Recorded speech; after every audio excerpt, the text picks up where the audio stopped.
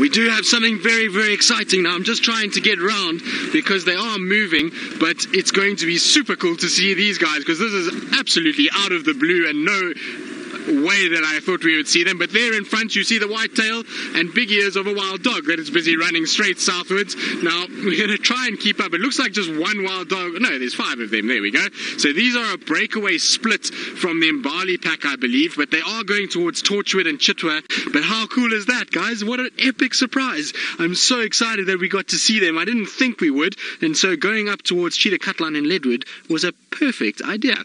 And Wildy spotted them from quite far. There's actually a tawny eagle that's busy following them. So it's a really cool relationship to see. The dogs are trotting and the tawny eagle keeps flying from tree to tree following them. They know that the dogs are often successful, and so hopefully they're going to get some food. Now, I do need to obviously call this in because it's going to be of interest to a lot of people, and we are going to cross onto another area, and I don't want someone to catch me with the dogs thinking that I haven't called them in, because it is a sighting of interest.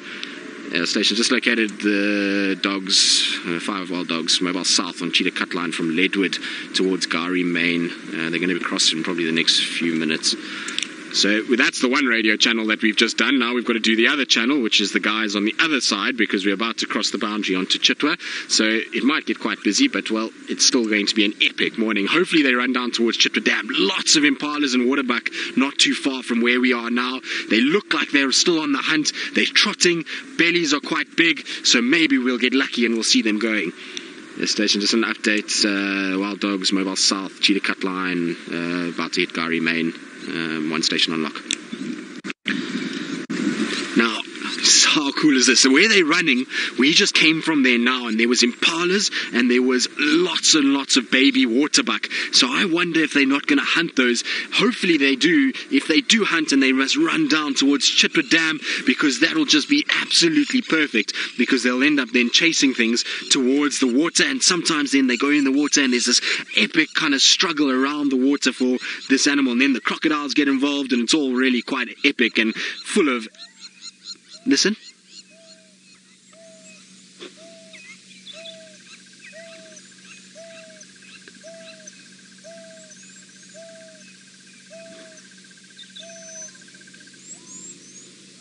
So that is something that is incredibly special that you very seldom hear. It's called a who call, and that's this pack trying to find the rest of the pack. So they're calling, trying to hear where the others are, and it's a seldom heard sound. So that is incredibly special to hear. Now, a lot of people often ask, what are the sounds the wild dogs make? That's the sound right there. So they make a who call. They don't bark. They make this much higher pitched sound than a barking sound. But how special is that? To hear that is very cool. It's been a long, long time since I've heard a wild dog who call. So cool. We're being absolutely spoilt by hearing that. Right, let's get down and just try and catch up with them a little bit. But they are heading straight towards Chitwa. It's obviously going to be interesting, because if they head even remotely to the west, we can't follow them. That goes on to Little Gari. But if they head south... Oh no, don't go that way. Go south. No, they're going, seems as though they're going to go straight over the road. Yes, go down towards the dam. That's better.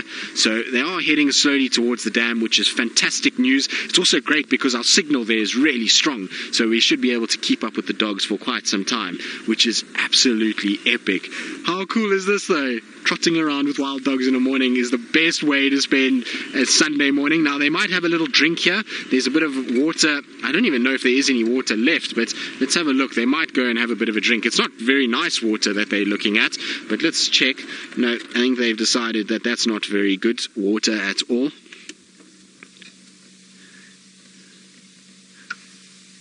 Rain Ranko, you say that call was amazing. You thought it was a bird. I know. How incredible was that? Very cool to see, and it's not something that you hear very often. Like I say, I can't even remember the last time. Nice. Now, peeing in the water. Lovely. So poor animal that comes next to drink this. Are you going to drink it as well? Yes, you are. That's just typical wild dog right there. Sometimes can be another story altogether. But the poor animal that comes and drinks next is not going to know what hit it. But how cool. I'm so excited. This is epic. Now, they are trotting onto Little Gari, so we're not going to be able to stay with them for much longer. I do need to let the other guys know, because obviously I can't follow them. If any station can copy me, these dogs are at JC Pan. They're now mobile southwest. Looks like they might cross into Little Gari. Still one station on lock. So just quickly had to just let the guys know, and just so that if they do want to come, that they can come and join us. But they seem as though they've got quite round bellies, so it's almost like they might have had a meal at some point, so maybe a small meal, nothing too major, but maybe something small, and now it's time to carry on. It could be why the tawny eagle found them in the first place, is that they were busy feeding, and that's why the tawny eagle is kind of following in behind, but it's not a massive amount of food that's inside there. Now back north we go. Are you going to go back to your pea puddle and go and drink? Yes. There we go. How cool is this? Are you going to lie down for us? And this is a common thing that you see wild dogs and hyenas do. I've seen it many times from both of them. I think it lay on a little terrapin. That's why it ended up getting back up again, because I saw something move in the actual water itself. Now, I don't know if there is a little terrapin in there, but there seems like something's moving. So I think a little terrapin gave it a nip when it sat on top of it, and that's why it up and around again. But I think that's it. We're going to, unfortunately, you can see they're crossing. This is the boundary with Little Gari right here. So we can park on the verge of this grass, but our view of the dogs is going to be gone in the next 2 minutes. So we'll just watch them as they trot off into the distance. What a pleasant surprise. And to hear them hoo calling, to see them as nicely as we have, is really quite special. So even though it's a short but sweet sighting, it is epic to see. And, well, why wouldn't you want to see wild dogs? They're such funny animals. They've got so many little idiosyncrasies about them and little kind of nuances that really are quite fun to watch. So I always enjoy spending time with the dogs. And there we go, off they trot into the distance. And that's the last we're going to see of those big ears as they go. There we go. Jamie, you're asking how far a hoo call can be heard by other wild dogs.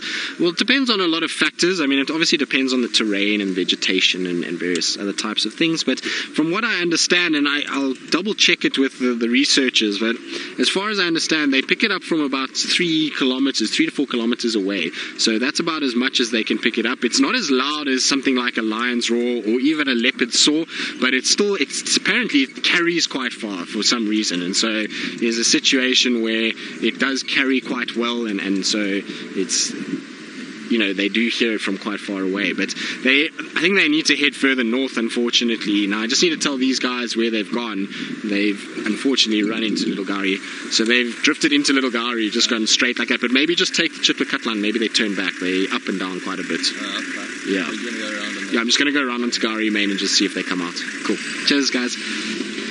So also our radio channel in this particular part of the world is very difficult. We don't really hear very well, so it's better that I just communicate with somebody in face-to-face that they can at least understand and be able to then tell everybody else exactly what's going on. But I don't think those dogs are going to come back to an area that we can drive, unfortunately. I'm just going along a little bit just to see if maybe they've turned back north.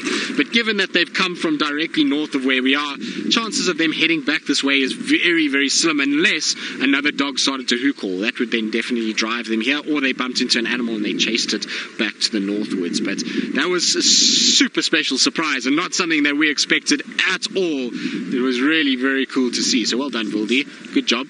You've earned your breakfast this morning, Vildi. We'll feed you today and we'll put it out. Oh, what breakfast do you want? I'll have to radio camp to get an order in for VM for spotting us the wild dogs. Regular bacon and eggs. You get dibs on the leopard cup. Okay, perfect. So VM wants the leopard cup. So those of you at camp, do not touch VM's leopard cup. He's deserved it by spotting wild dogs this morning. So no sign of the dogs trotting this way. I'm just scanning and looking. It's quite dense here, and the direction that they were heading is more in a sort of southerly direction, and so I don't think that they're going to end up popping out this way at all. And I don't think they're going to head to Chitwa Dam either. They were kind of angling a little bit too far west to head towards Chitwa Dam. They needed to go a little bit further southwards in order to head that direction. direction. But oh well, like I say, wonderful surprise and not something we expected to see. So the last update I got on the wild dogs, and earlier someone was asking about the dogs and where they were, the last was that they were on the Buffelshoek-Manyeleti boundary going north and that they'd crossed into Manyeleti. So they've gone a long way during the night and they've ended up coming all the way back the way that they went last night. So that was nice, at least, worth checking.